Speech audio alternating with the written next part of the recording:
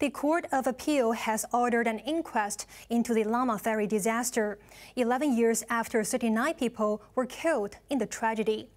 Family members who fought for years for an inquest were emotional, saying many questions remain unanswered to this day, Raymond Young reports. Leung Shuk Ning was all smiles, while Chiu Ping Kun was more reserved as they walked out of the High Court. 好激動啊！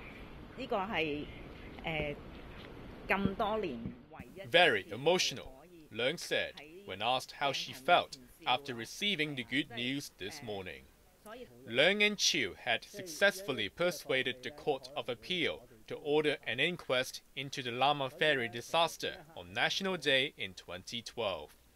Leung lost her 24-year-old brother, while Chiu survived the tragedy, but his sister died when two ferries collided.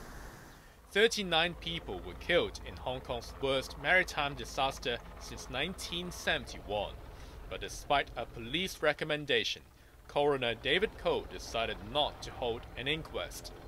Koh concluded that the purpose of the inquest overlapped with the Commission of Inquiry set up after the accident.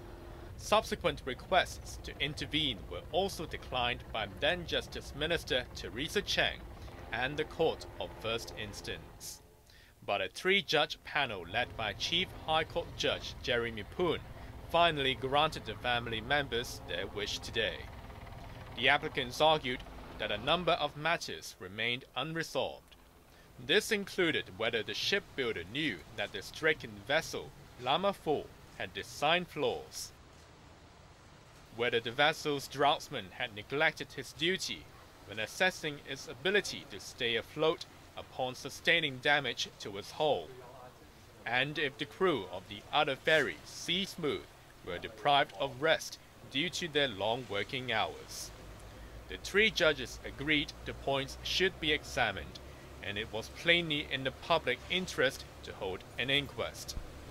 They acknowledged the decision to hold an inquest rested on a discretionary judgment, and that it was wrong for Court of First Instance Judge Russell Coleman not to exercise his. They hope the inquest will provide closure to the victims' families, even if it is long overdue. Raymond Young, HKIBC.